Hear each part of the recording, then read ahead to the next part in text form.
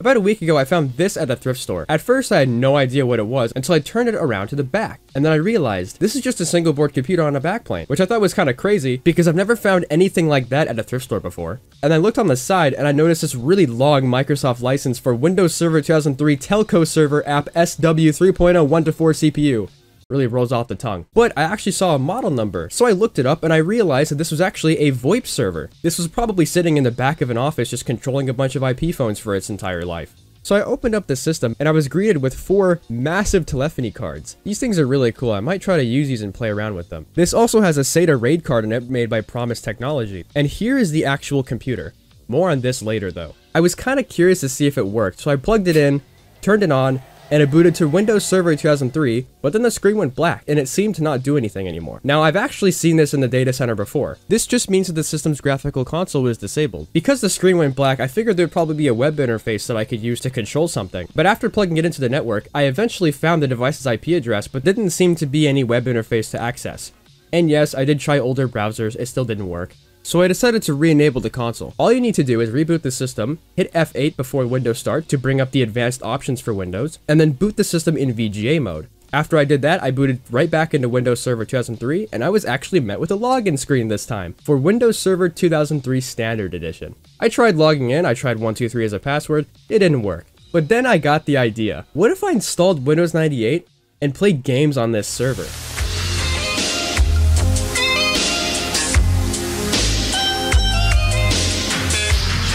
So, this is the actual computer. Very small little thing, isn't it? This is the ADVANTECH PCI 6881 revision A2. And this board is equipped with a 1.6 GHz Intel Pentium M, 1 GB of DDR1 SODIMM, and an Intel 855 GME chipset, which means it has some interesting Intel integrated graphics capabilities. This also surprisingly has gigabit LAN, USB 2, and a whole bunch of stuff really. It even has integrated audio, although I do not have the add-on card with the mini-size connector. It still has it on board, which is cool enough. I was kind of curious on what kind of software was on that drive, so I went ahead and installed Windows 2000 Server to another drive, and used that to get all the files off the machine. Why did I use Windows 2000 Server for that? Well, it was the closest Windows 2000 install disk. It was right next to me. And I was actually glad I did that because a lot of the software that was on there was stuff for the actual telemetry cards, and I do want to play around with those later, so I will be using that. Now that I got everything backed up, before we start installing Windows 98, I'm going to change a few things really quick. One, I'm going to remove a RAM stick. Now I only have 512 megs of RAM, which is basically required to get 98 installed in the first place, because Windows 98 will not install with a gigabyte of RAM.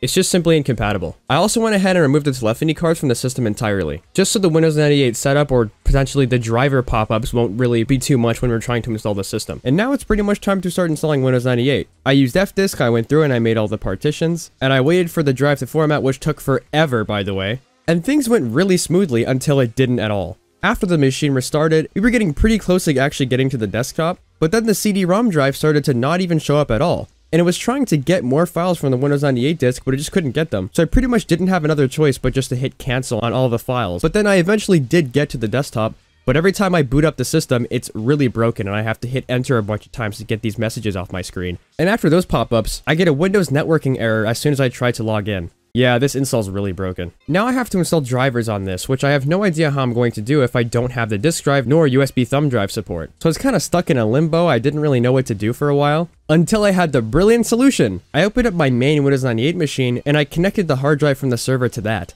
And then I was able to boot, still with the exact same errors, but then at least my disk drive showed up. So I went ahead and copied the Windows 98 disk files to my hard drive. I also switched to my personal Windows 2000 rig and I burnt a CD of some drivers to install. And then I went ahead and copied them to the drive itself. Also, when I plugged in that drive to my 98 machine, I had to wait so long for those damn driver pop-ups to disappear, it was really bad. So now after I burnt the CD and copied the Windows 98 setup files to my hard drive, I switched everything back over to the server, tried again, started installing my drivers, but after all the drivers I installed, my disk drive was still not detected, and I kinda didn't know what to do. And then I realized, wait, I'm fucking stupid! I'm missing the chipset driver. So I went ahead and found some drivers for the Intel 855 GME chipset, and installed that on the machine. And it also took forever for the damn driver pop-ups to disappear, but I eventually got everything installed. But now with everything fully working, it's time to actually install some games. Shit, it's not hailing, is it? Oh, no, it definitely is. Okay. Why don't we start off with some Microsoft Monster Truck Madness, shall we? Now, immediately upon loading into this, it wasn't looking very promising, because during the video cutscenes, there was a constant screen artifacting at the top of the screen. Well, that wasn't a very good sign. The menus seemed fine, and I had no issues navigating them, but the artifacting continued as soon as I got in-game. Honestly, it didn't really affect the gameplay too much. It's just kind of annoying that I'd have a flashing artifact at the top of my screen, but the game itself ran pretty smooth though. Yeah, I'm not really sure what was causing that, if it was a thing with Monster Truck Madness or my display driver I was using, I don't really know. Or if it was something with the settings, although I did tinker around with the settings later on off camera, and it still doesn't seem to change anything. Since that didn't really go as well as we hoped, let's try a game that might have some better results. Let's try the original Half-Life. Now honestly, after trying Monster Truck Madness, I didn't have very high hopes for this, especially because when I went into the settings and tried to enable OpenGL, it straight up just wouldn't let me. Oh. Okay. I mean, I'm pretty sure it said OpenGL on the Intel drivers, but okay. Can we do Direct 3D? We can do Direct 3D. Oh, 1024 by 768, and it's super smooth. Nice. Clean 60 FPS. So yeah, Half-Life 1 ran pretty well even with a higher resolution. And I was curious, I played for around 30 minutes, and I didn't experience a single artifact once. I also went back and checked my Intel drivers, and I made sure that OpenGL was actually properly enabled, which I don't think it was. And I tried Half-Life again with OpenGL this time, and I pretty much noticed the same, if not a little bit better performance. I don't know, either one felt pretty good to play.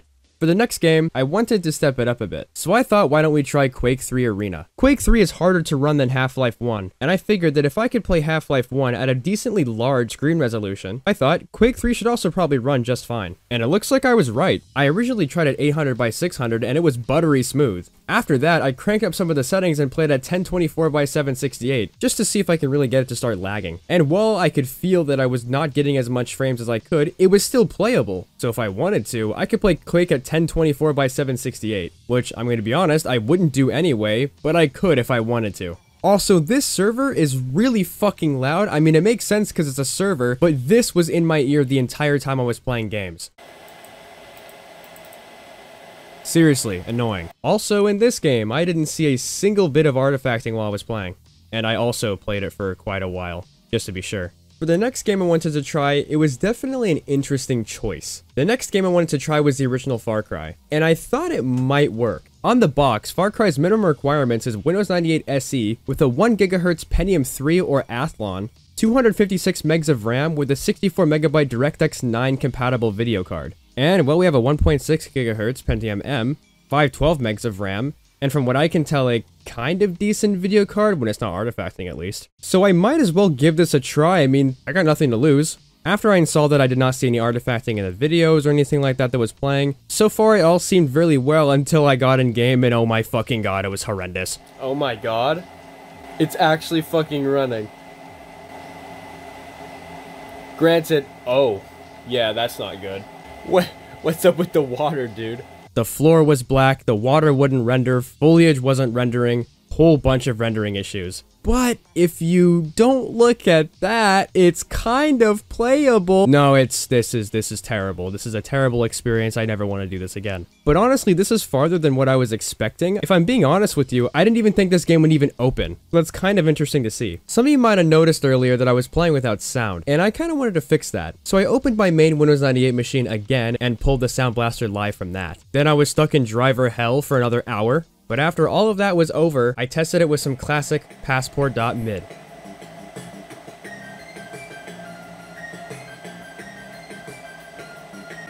This is my music.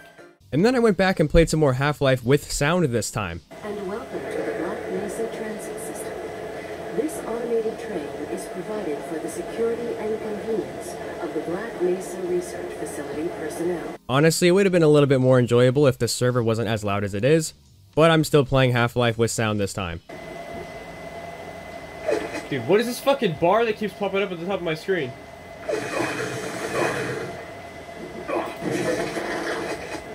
Yeah, I remember that driver hell for the sound card I was stuck in earlier. It also installed this creative launcher thing. This little menu right here looks awfully like the Windows Start menu. But yeah, that was pretty fun, but I think this is going to be about it. Thank you guys for watching this really odd and chaotic video. Like if you like, dislike if you hate servers that can somewhat game, or if you just hate me. I have a lot of really cool videos coming up soon, so definitely stay tuned. Also follow my Twitter for updates. I actually post there now.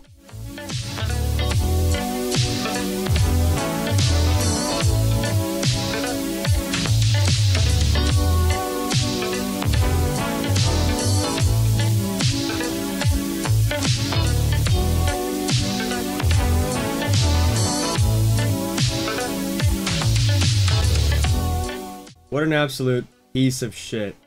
I love computers so much.